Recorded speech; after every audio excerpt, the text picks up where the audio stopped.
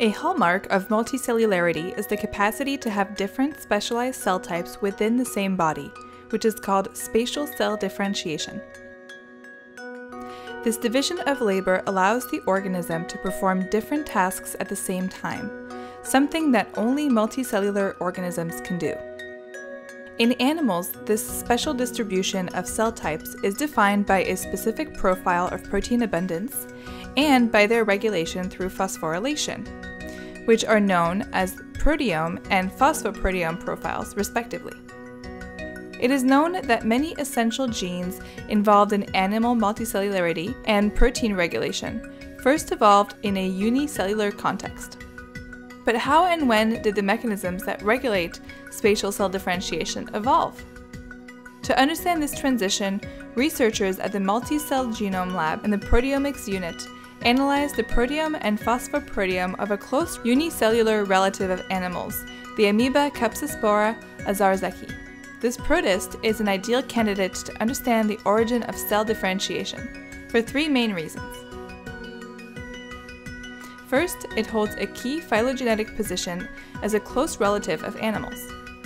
Second, it has a rich repertoire of genes involved in multicellular functions, such as cell differentiation and cell signaling. Third, Capsaspora's life cycle comprises 3 different stages, with each stage involving a different cell type. This allowed the researchers to analyze the protein's activity across 3 different cell types. One stage consists of individual amoebas with cell protrusions known as philopodia, used to attach to the substrate. This can be followed by a cystic stage without cell protrusions, or by an aggregative stage, in which the amoebas gather together and form a multicellular structure. The first observation was that, as in animals, the number and types of proteins in this organism is specific for each life stage. In other words, each of Capsaspora's life stages has a different cell type, and also a different and specific proteome profile. Moreover, the phosphoproteome analysis revealed that many proteins are also regulated by phosphorylation in a cell type specific manner.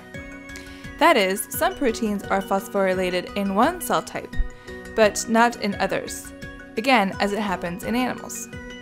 Thus, Capsaspora and animals share the same mechanisms to differentiate cells by changing the protein profile and phosphorylation.